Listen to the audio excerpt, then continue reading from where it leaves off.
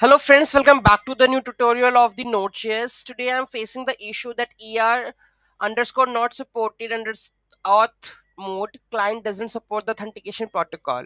So today we are going to solve this issue. Those who haven't subscribed my channel yet, please do subscribe my channel, and if you like the video, please do like, share and comment on my video. So let's get started. So here you can see that there is a package issue. So there are two methods, whether you can alter the user with the respective permissions, or the second method is that you can upgrade the MySQL version. Okay, because considering upgrading the MySQL client is necessary. So here we go with the upgrading that one. So here let's go and check the upgrading. So here we have the upgrade npm imsqli 12.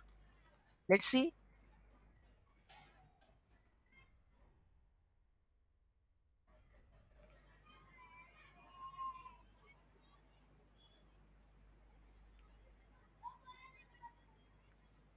Done. Let's add this one MySQL in our project. So here we have connections, so I'm going to replace with this one MySQL this. Okay, so let me make it const over here. Done. Let's restart this project.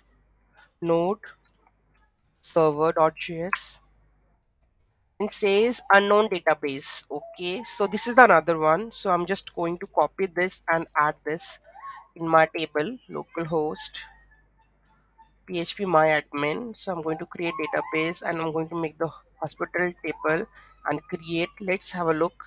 Is it working? Now you can see that it is connected. So if you are facing this issue, you can do that one. Whether you are going to alter the permission with the respective password, it is a bad security hack for the database also, so don't try to do that.